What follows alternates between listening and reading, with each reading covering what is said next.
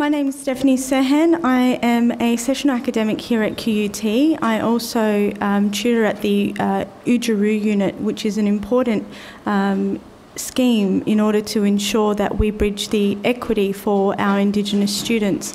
Before I begin, I'd like to acknowledge the traditional owners on the land where QUT now stands and pay my respects to their elders past, present and emerging, and acknowledge the important role that Aboriginal and Torres Strait Island people continue to play within the QUT community.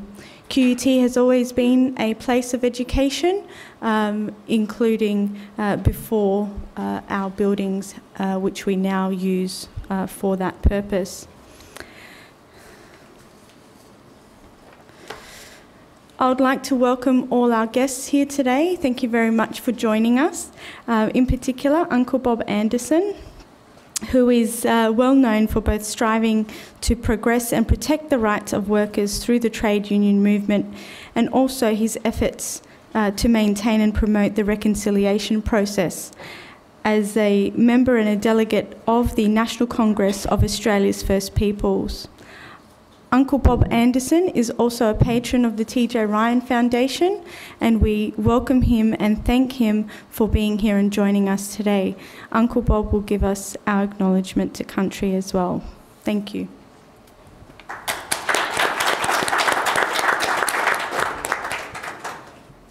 Thank you very much. I'm delighted to be able to participate in this great gathering. It strengthens our resolve on who we are and what we are about. As a Ngugi Elder with connections with Quandamooka people also, and with bloodline connections to this country, I would use the words Wanya Wanya, Nyawiwa Wanya, Garandinanami Tuju, Mobi Rono, Garandinanami.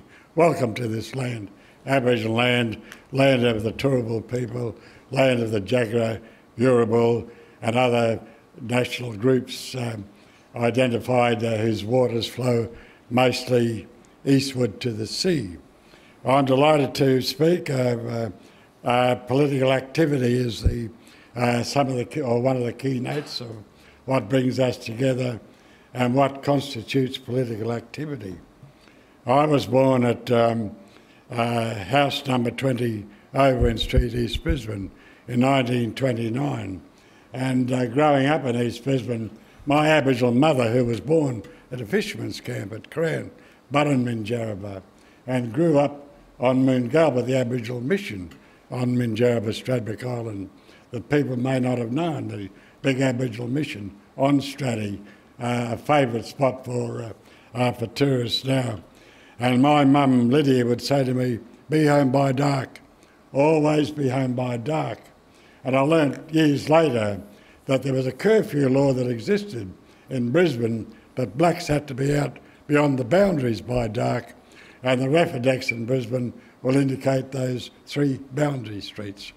Years later, during the years of the regime of Lord Mayor Jim Sawley, a wonderful process was undergone and that involved people in all walks of life to formally dissolve that iniquitous act that bound Aboriginal people to that process.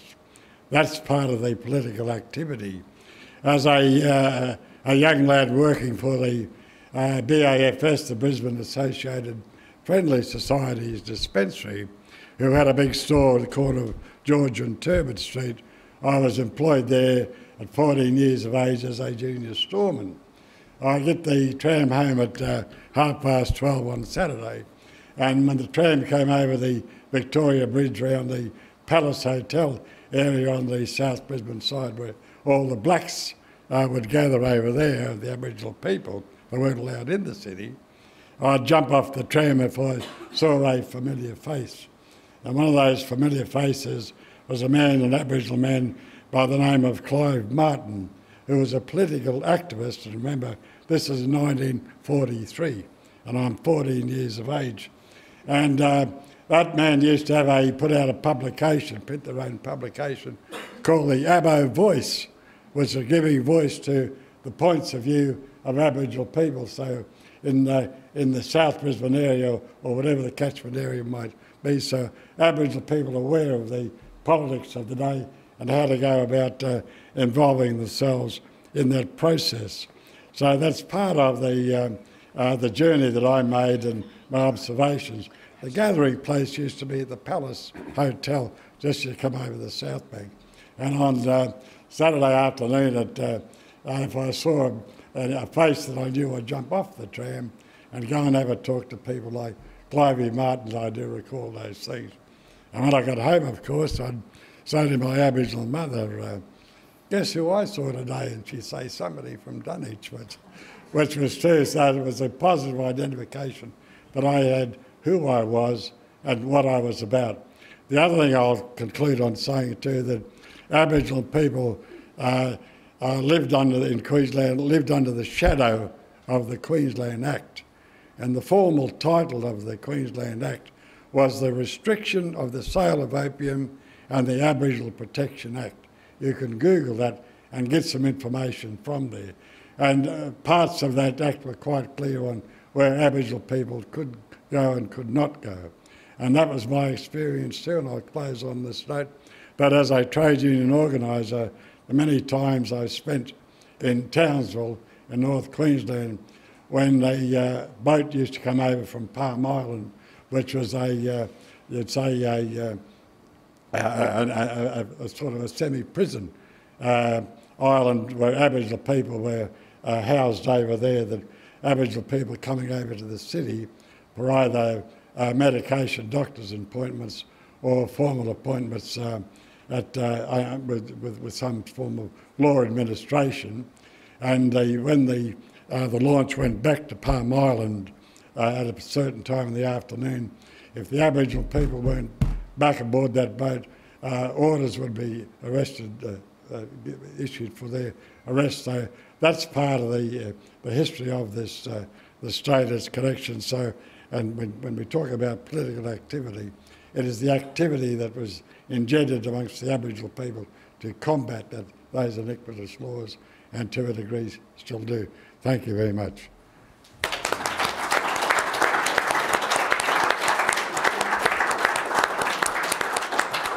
Thank you, Uncle Bob. And so I'd formally like to welcome you to our Indigenous Human Rights seminar. Thank you all for being here today. It is great to see all your lovely faces. Those who have joined us before, thank you again for coming. Now, we have a slight change in person in the program. But before we do that, can I please ask that people put their mobile phones on silent? We are recording, however, we are not live. So we are recording for the purpose of actually keeping a copy, but we're not live at the moment. So if you can turn down your phones, that will be great. So for the first part of our session, we are going to hear from a number of important speakers. Professor Margaret Reynolds, thank you very much for joining us. Professor Henry Reynolds, and of course Uncle Bob Anderson, thank you all for being here. Victor Hart was unfortunately unable to join us today, so Professor Roger Scott, who many of you may already be familiar with.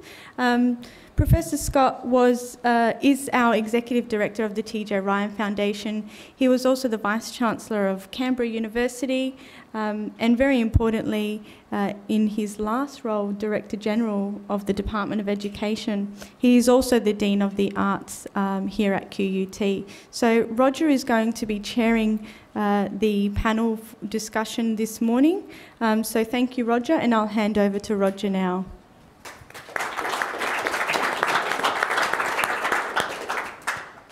Let me start by repeating the apology from Victor.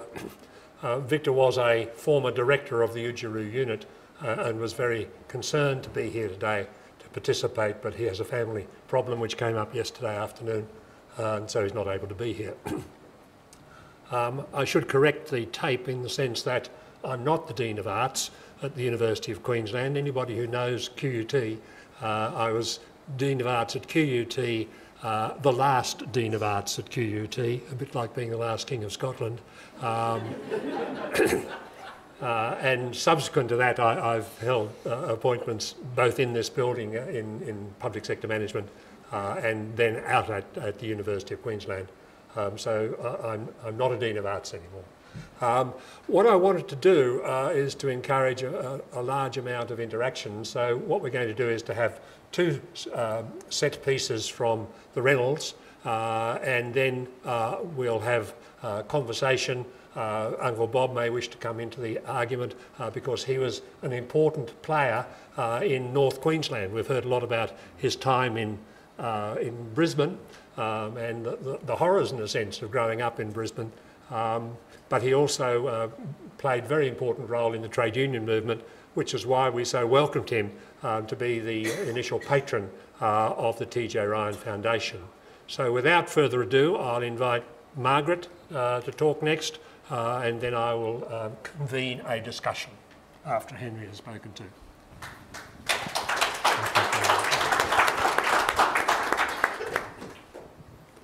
Thank you very much indeed, and I'd like to acknowledge the traditional owners, past and present, and particularly to acknowledge Uncle Bob, who, as you'll hear, was quite influential in the story I'm going to be telling today. The stories that we're going to be reporting on today relate to our early arrival in the northern city of Townsville in 1965. And if you can imagine these two youngsters, fresh from London, where we'd both been teaching, arrived in the tropical city and found it was not Launceston in the tropics. We'd done some homework before we went there, and we'd found that the population was roughly the same as Launceston, where I grew up in Tasmania. But as you can imagine, it was very, very different. And the most impressive aspect that we first noticed was, it was, for us, coming from London, a very multicultural community, because there was such a high proportion of the residents who were Aboriginal and Torres Strait Island. But of course, they weren't treated as part of the community, and we soon learnt about the Queensland Act and the differential standards that applied, and we certainly discovered the extremes of racism. I mean, the racism that really shocked these two youngsters from Tasmania, though that, of course, is another story. So I thought it would be a good idea, as youngsters are inclined to get involved and to do something useful about the racism in Townsville. And I saw an advertisement in the local paper for the annual general meeting of OPUNG. And OPUNG, as some of you may or may not know, was the One People of Australia League. That should have given me a little bit of a tip, but, at 24-5, it didn't. So I went along because I thought, well, this is an organisation that I'll learn from, and I might find there's something that I can do. And at that meeting, there was only one other young person there, and that was Roberta Sykes, Bobby, as I always knew her as. And so Roberta and I were very much welcome to the organisation, because it was a tiny little group of mainly elderly people, and we came out of the meeting. I became secretary, and Bobby became treasurer. So, we got ourselves involved, and because, unknowns to us, there was very strong links with the Conservative government in Brisbane, we were able to, or I was able to assist in terms of ensuring that a number of families got access to their entitlements. But of course it was so paternalistic and so appalling that, it just entrenched my concerns further. And then the Gurindji walked off Wave Hill, and Uncle Bob and a number of organisers at the Townsville Trades and Labour Council were organising a fighting fund. So Bobby and I had a cup of tea at one morning, and we said, we better give some money to the Gurindji, you know, that we got a bit of money and we controlled it because I was secretary and Bobby was treasurer. We'll give some money to the Gurindji. Now, Uncle Bob, I'm sure you don't remember, but we actually bought a bag of money from the Commonwealth Bank into the Townsville Trades and Labour Council as our contribution from OPOM. I can't remember how much there was. There wouldn't have been much because, you know, OPA was a very poor organisation in North Queensland. But, you know, we handed it over and we felt we'd done something, something to assist. We weren't to know just what kind of an organisation it was until quite a bit later when we got involved in what was to become known as the International Racial Seminar. We both worked, as did Henry and many others, on the campaign for the 1967 referendum. And I remember handing out on the day of the referendum, and the vocal extremes of commentary from so many people was, for me, incredibly shocking. I mean, I knew there was a yes and no vote, but I hadn't, and I knew about the racism, but I hadn't appreciated just how vitriolic so much of the commentary would be. And of course the referendum, as you know, was successful and gave the federal government authority to include Indigenous people in the census and also to make laws in their favour. And so a few people, led very much by Koiki Mabo, said, well, what does this referendum mean? What does it mean in Townsville? And how can we do something? I mean, Townsville at this time was very much a community where you looked around and said, it's awful. What can we do to make it different? And so Koiki went to the Trades and Labour Council with this idea of having some sort of conference, seminar, event about what the referendum meant at the local level and certainly in North Queensland more broadly. And because Bobby and I were involved in this organisation called OPOM, and perhaps because we'd brought a bag of money for the Gurindji, I was asked to run such an event. And at the time, I can remember just being completely thrown by this, saying, well, no, we couldn't do that. It's too big and too important, and we're only small. There's really only Bobby and I. And even though we were offered support by the Trades and Labour Council, I said, oh no, let's get the university involved, let's get the council involved. So the City Council, it was a wonderful Deputy Mayor, Joan Innes-Reid. Don't know that she was deputy at that stage, but she certainly was a very prominent councillor. And so she helped us set up a public meeting, and we had great roll-up. About 100 people came to the roll-up so you can tell what a mood there was for change in Townsville. And it was people who'd obviously supported the referendum but knew that it was important that it had an impact at the local level. And so we set up a committee, the Townsville Interracial Citizens Committee, and the seminar was to be called We the Australians, What is to Follow the Referendum. So you can tell that this One People of Australia League had quite an impact on our thinking at the time. Then the trouble started. Well, before the trouble started, in actual fact, there were some very good things that happened. Local businesses got behind the planning. The council was very good. The university set up little working groups to do research and gather information about key topics, education, employment, housing and justice. And so for at least the first 6 weeks or so, we thought, yes, this is really going to be a good event, and we're working with the whole community.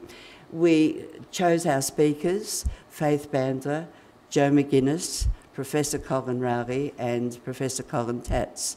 So we had two Indigenous speakers, 2 academics. Colin was an historian, and Colin was a political scientist. And then the trouble started, the whispers. The whispers included things like, do you know those Aborigines are being influenced by communists? And what's the university doing working with the council?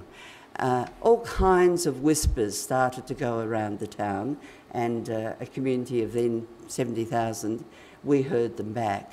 And then even stranger things happened. People we were meeting every week, and sometimes more often, and people would say, you know, a funny thing happened last night. I parked my car, and when I got into my car, this car came up behind me, and you know, it followed me all the way home. And then it had happened to someone else. And then one Sunday morning, Henry and I took our young son out to a local playground. And we came back, and all my papers about the conference were scattered all over the floor. And because we lived on Milton Hill, there was wind coming through the windows, I thought, maybe it was just the breeze.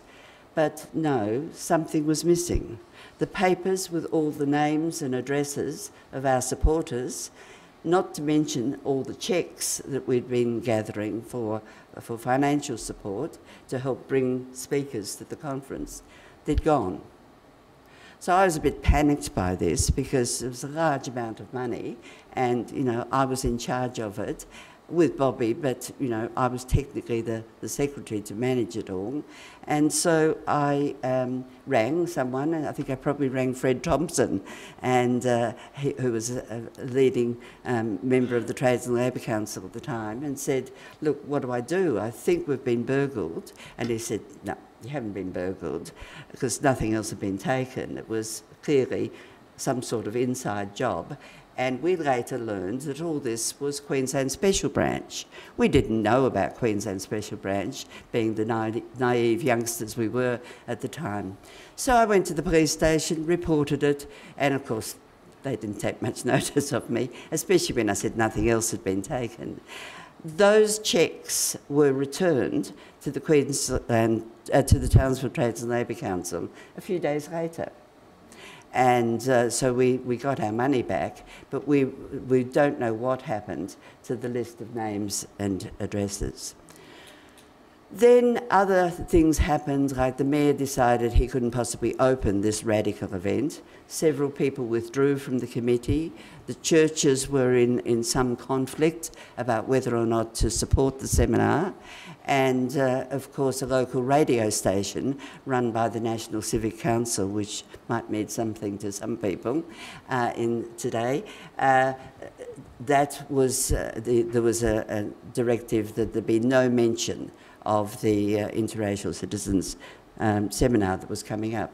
Anyway, despite this quite bizarre and disturbing series of events, the seminar went ahead. We had our wonderful guest speakers. We had 300 people attend, and it was a great event. And I would argue that it was one of the very significant events in Townsville at the time that brought community together, both Aboriginal and Torres Strait Islander and many other members of the community, in roughly equal numbers, to try to start challenging the local environment. At the conference itself, and we should have expected this, it was monitored by, you know, you've guessed it, a couple of carloads of police. And, you know, this is December. You don't sit in a car in December in Townsville if you can avoid it. But no, there they were. And we subsequently found out that, of course, they were taking the number plates of every car that came in and out to either attend or drop off some of the, you know, the food and other things that different businesses had donated. The seminar, of course, made a number of recommendations about maintaining work in those 4 key areas, and of course much of that work did continue over many years. But on the Monday morning, I had quite separately established something that was called Opung Playgroup. As a former teacher, I was concerned about education and the fact that in those days there was very limited preschool activity and very few facilities. So I had set up this Opung Playgroup, but of course Opung didn't want to, when they decided that they should have nothing to do with the seminar. So there I was in the position of being secretary of both the Interracial Seminar Committee and Opung. So they kicked me out. And they also kicked out Bobby. But we're quite proud of that. So on the Monday morning, off I went to the kindergarten as usual, which we ran. And again, cars came in to deliver children from all over Townsville, and different cars came back because we had a roster of volunteers to provide transport, no public transport that was appropriate at the time. And of course, surprise, surprise, there was a carload of police sitting outside the church hall where I was going to run the kindergarten. And at first, it was one of those mornings when I was there with a baby and our son, so I'd had a baby in the meantime, there I was at the kindergarten with about 18 4-year-olds and a carload of police sitting outside.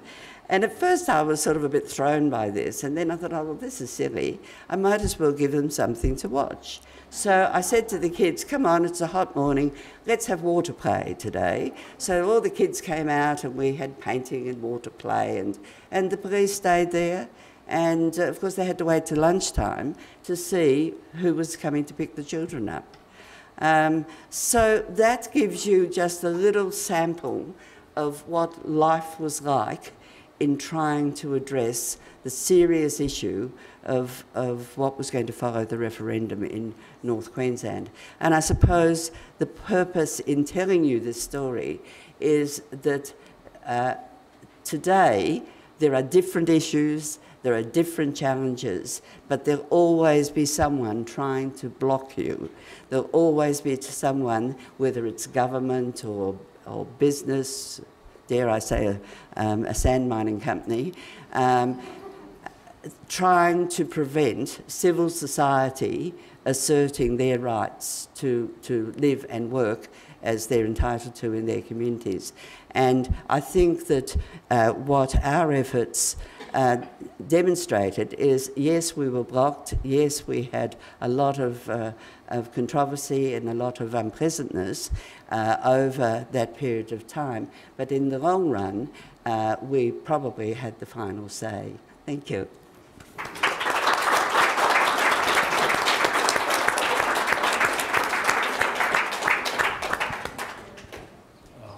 I'll now invite Henry Reynolds, again needs no introduction, to talk to us.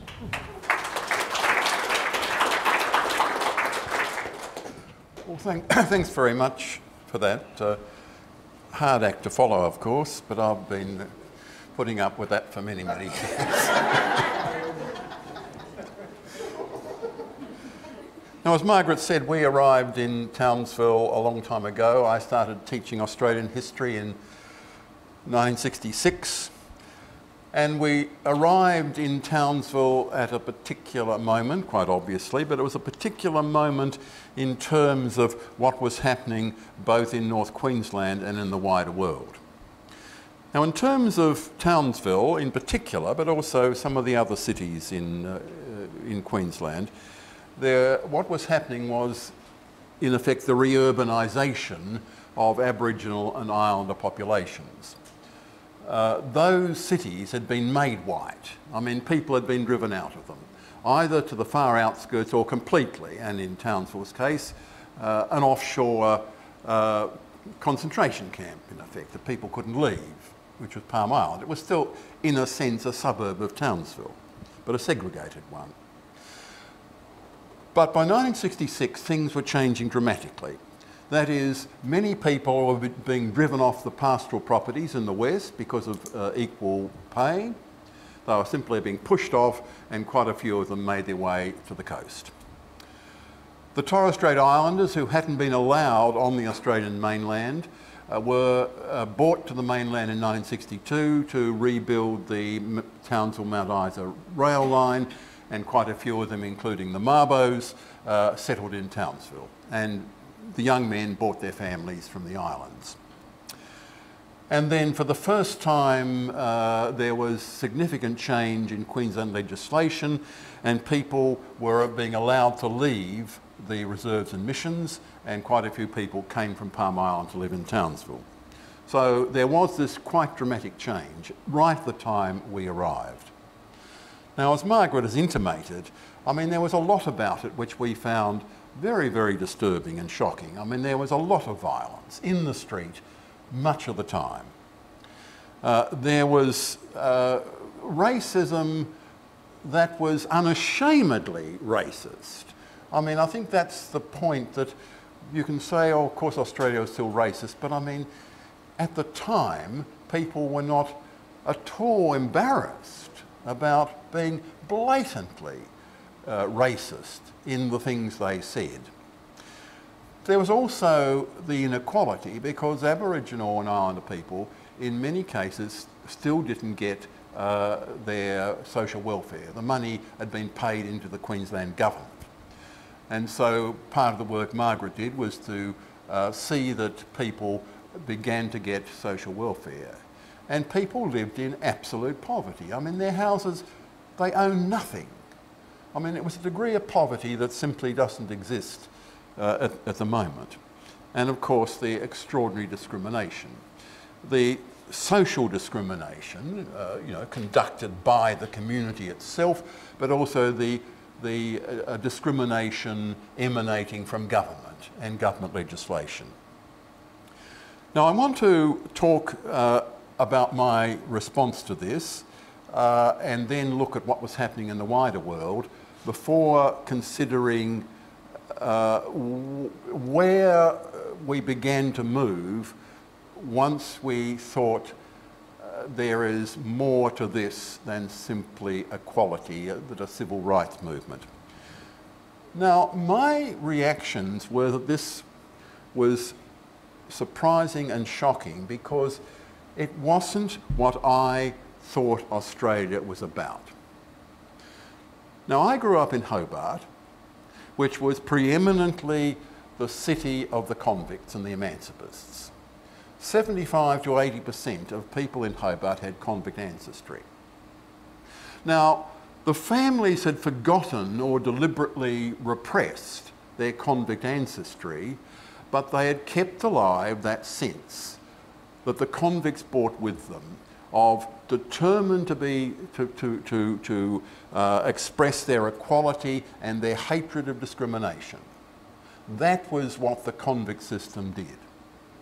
Now, I grew up in a primary school playground with the great-grandchildren of the convicts, and I learnt that equality was absolutely fundamental and a fair go. And this was just at the end of that great period of left-wing governments in Australia. So I thought that's what Australia was all about. When I came to North Queensland, I was so shocked that that wasn't what Australia was about at all. It was equal for the whites, but profoundly unequal for Indigenous people. Now, in some ways, I still think that's an important communal idea. And there are people who say, look, we don't need a Bill of Rights because there is in the Australian community this sense of a fair go and equality. Now, I think that is still there to some extent and still very important. But it only takes you so far, and as we found, it was all very well to feel this is shocking, but there was also that urge to do something about it. Now, the initial reaction was that this is a matter of basically of civil rights. We have to bring about much greater equality within Australia. Hence the idea of the One People of Australia League, the symbol of which, Margaret, was the opal, wasn't it? The multicoloured stone. But also, this was the high point, if you like, of the Australian civil rights movement, because for CATSI, which really forced through the referendum, was that sort of organisation. They were looking for equality within the Australian political system.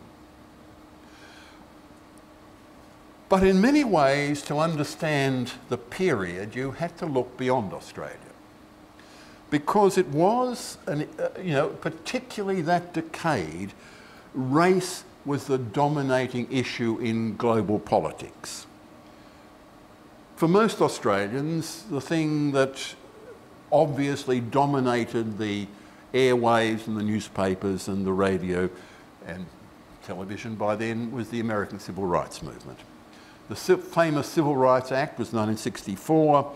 The great march between Selma and Montgomery was March 1965. So American civil rights was there as a constant reminder that race was a major issue. But in some ways, it was the global politics, that is, quite apart from the American experience, this was the culminating era of decolonisation, when a great many ex-colonies gained their independence, particularly in Africa, so that by 1962, the anti-colonial bloc, for the first time, had a majority in the General Assembly. And then in the middle, at the very moment we were arriving in Townsville, the Convention Against All Forms of Racial Discrimination was passed in December 1965. It was probably, Margaret, when we were going south to Hobart for the wet season, when racial discrimination, when the Great Convention was passed in New York. Now, these two things, that is decolonisation, American civil rights, appeared to be part of one movement. But in many ways, they were at cross purposes. And this is important for both the time in Australia, but also the present in Australia. That is, the new nation states that were being set up all around the world did not, almost all of them had minorities. And the new nation states had no desire that their minorities would be able to cause trouble in the new nation state. And after all, the United Nations had shown no interest in minorities in this period. It was only the ILO, the International Labour Organisation, which took up the cause of Indigenous people. Very little interest in the UN. The new nations were determined to have a cohesive nation, to absorb and assimilate their minorities. Not just Australia, but in many parts of the world. Now, that's why Australia shared both traditions, the civil rights tradition of the American sort, equality within the Australian state, but also there was the question, but wait a moment, don't Indigenous people have separate rights that belong to them? And the first manifestation of this was clearly the question of land rights. Now, I don't think we were aware at the time that the Gurindji was a battle both for equality, particularly in terms of employment and wages, but also it was also a land rights movement. But it was much more obvious in the northern, much more obvious when it came to the North and the Go Peninsula and the struggle against the mining company. And the famous Bark Petition of 1963, where it was unmistakably a demand for a different sort of right, that it was a return of traditional land. Now this brings me to these issues, and I can tell this story best by relating it to Eddie Mabo, who we knew from our very, very earliest days in Townsville. Now Eddie was quite clearly deeply involved in, if you like, the civil rights cause. He was at the sharp end. He was a very proud black man who used to suffer. He was a cheeky nigger, and he often got beaten up for seeming to be too self-confident. So he was certainly deeply concerned with the civil rights part of the struggle, but there was something much more than that. And let me explain for a moment. And now, as many of you will know, he came from Murray Island. That is a very remote part of Australia, right up in the far northeast corner of Australian territory, closer to Papua, in some ways having more relations with Papua than with Cape York. In lots of ways, Murray Island was scarcely Australian in any real sense. The Queensland government had adopted a policy which elsewhere in the world was called indirect rule. That is, the islanders ran their own affairs. I think there was only one white man on the island where he was growing up, and that was the school teacher. Otherwise, the islanders ran their own affairs. And this meant that he had absolute certainty that his family owned their land. And remember, they were individual family land plots. It wasn't communally owned, it was individually owned. So it's not surprising that coming from this environment, that, I mean, he was surrounded, he was surrounded by traditional culture with almost no European indirect influence that's unusual in Australia at the time. And so when he came to the mainland, he was clearly concerned about numerous things. One was preserving his traditional culture for his children, because he wasn't allowed to go back to the islands. So the Black Community School was one of the ways in which he wanted to make certain his children kept their culture alive. The best known part of it was his determination to prove through the Australian legal system that he indeed owned his land. And that, of course, resulted eventually in the Mabo decision of 1992. Historians. Now, the other question which takes us beyond what seems available at the present was his belief that he should be able to have self-determination and even a form of sovereignty over Murray and Darnley Islands. And when you think about it from his point of view, it is obvious. I mean, the Queensland government itself annexed those islands in 1879. But how legitimate or even how legal was that annexation? It certainly wasn't legal, I think, in international law, because you can only take over a territory either by treaty or conquest. And we wouldn't say it was conquest, and there was no army invading it. There was certainly no treaty making. So there was this, from his point of view, the belief that not only did he own his land, but that they had the right to govern themselves and even have a form of independence in the Torres Strait. Now, he wanted to make that part of the claim in the Mabo judgment. But his lawyers probably wisely said, no, look, if you try and push too far, you'll lose. Let's get the right to property before we go for sovereignty. And that's as it occurred. So in a way, Mabo represented the bringing together of those two traditions I've talked about, the civil rights movement, but also the decolonisation movement. And that raises that whole question of how do you decolonise in a settler society like Australia and Canada and the United States and New Zealand and even some of the South American countries. And in lots of ways, that is a tradition which we in a way seems less available to us now than it was even in the 1980s. Let me just take you back. That in the 1980s there was a very significant movement for a treaty. Very significant movement, led by people as eminent as Judith Wright and Nugget Coombs, the Makarrata movement. It had significant support, and it was possible then to seriously talk about treaty and sovereignty. The reconciliation movement, when it began, was designed to end with the establishment of a document. And Hawke famously in 1986 signed the Barunga Statement, which indeed promised negotiation for a treaty.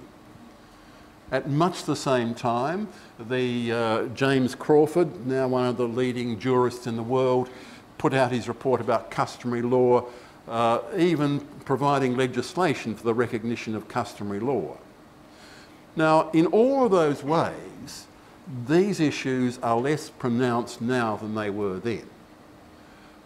But let's just go back to remember that there have been this dual movement.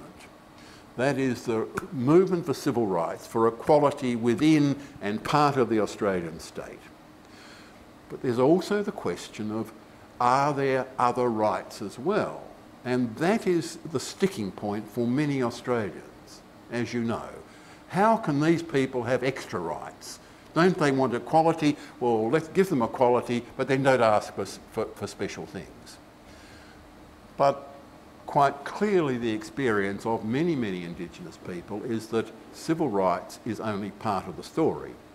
And that indeed is a cause which Mabo certainly would have pursued had he not died so prematurely.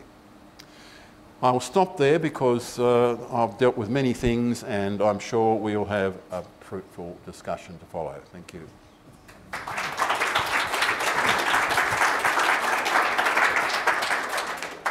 Thank you very much. That's been a masterful review of events that I was only on the edge of in Tasmania, and then only on the edge of in Uganda, and then only on the edge of in Northern Ireland in this very period. So I think we have a very fruitful contributions from the two today. I now invite people to ask questions. And there is a mic to be had. If anybody would like to comment. Yep. Get the mic, we'll be able to record your... Excuse me, did I hear you say that Eddie Mabo could not return to Murray Island? Yes. Eddie Mabo could not return to Murray Island for many years. They had complete control over who was allowed to go there. He wasn't even allowed to go back for family funerals. He was going to be my research assistant. Great trouble with the university to get for him to be allowed to be accorded the status that he could be a research assistant, and he was going back to the island to record his history, and he got to Thursday Island and he wasn't allowed to go any farther. Who were the they who stopped him? Oh, well, the Queensland Department of Native Affairs. They controlled who went to and left the islands, and he wasn't allowed to go back for many years. Now, you know, in latter years, many of those people embraced him. You know, Koiki was a hero, but there were some of those people who later then wanted to associate themselves with him were on the side of the government, didn't want him. He was a troublemaker from Townsville and wasn't allowed back. And in a way, that's why I started talking to him, because he wasn't allowed to go back. How will you keep your children? How will your children continue to know about their culture when you can't go back? And that's why I asked him, look, you can't go back. How do you know your land will be safe? You know, how do you know your land will be there when you go back? And that's when he said, oh no, everyone knows it's Mabo land. And I said, well, that's not true. Yes, he wasn't. He was a marked man, and I think they thought he was a communist, didn't they? They did. Yes. And he couldn't go back to his homeland.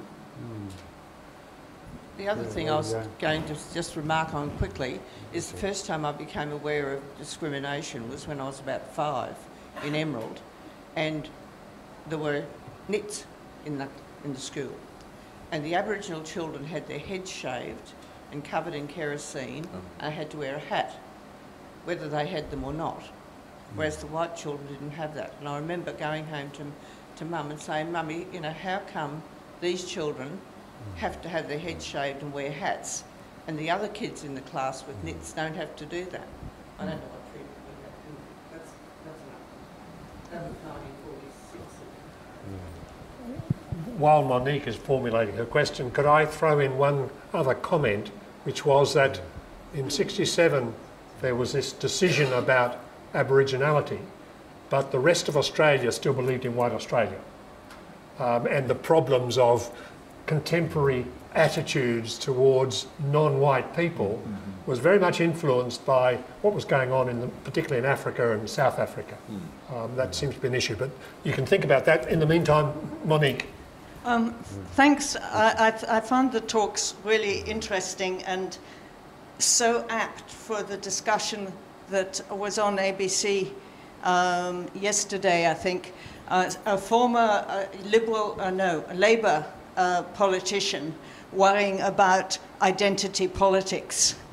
And it seems to me that what you're talking about and this problem between the two ways of looking at things, the civil rights and the other rights, is one of the big issues of the moment, because I think the civil rights ends up in assimilation for minority groups, and that's what is not being understood, or is being understood and being stirred up deliberately. Margaret, do you want to comment on that? Yes. Well, of course, OPAL was promoting assimilation at the time, and that's why, you know, so many of their attitudes seemed just completely out of step with well, internationally very much out of step, because we were very much influenced by Bobby and I used to spend a lot of time talking about the civil rights movement in the US, and it's where I got the idea to rename the kindergarten Head Start after the Head Start scheme in the US. But yes, OPAL was very, very controlling, very paternalistic, and it was all about, yes, we had to help our black brothers and sisters, but only on our terms. And that was, you know, very clear from anything that we ever received that was written down. Could I put a question here to Uncle Bob? It seems to me that the trade union movement still believed in white Australia. Well, that's true. And there was an extent to which there was tension must have been inside the union movement. Well, that's true too. And in that part, I would say the Australian Workers' Union that had coverage of most of the areas where Aboriginal people were employed. They weren't parties to any decision making or discussions that would bring about a reasonable conclusion and rights and justice to Aboriginal workers, and that is still the position today, where the Queensland Council of Unions over recent times have been trying to work out a resolution of the money that's been held in trust for Aboriginal wages still in this day and age, and they wouldn't come in to assist that process. Yet they had coverage of the pastoral industry where all Aboriginal people were working, both men and women. The matter of OPAL, One People of Australia League, which indicates an assimilation process from my point of view, and I do remember the particular woman that was in charge in Brisbane here, and her the attitude of OPAL here was to completely control the lives of Aboriginal people that they may be able to influence. I had a good rapport with Eddie Koiki Mabo when I was, many times I months and times I spent organising for the Building Workers Union in Townsville, and I was with him as he was working on for the Townsville Harbour Board on one of the mud barges there that used to keep the channels open for the vessels trading in and out of the port of Townsville, when he's come up with the idea of challenging the status quo of terra nullius, and he succeeded in it.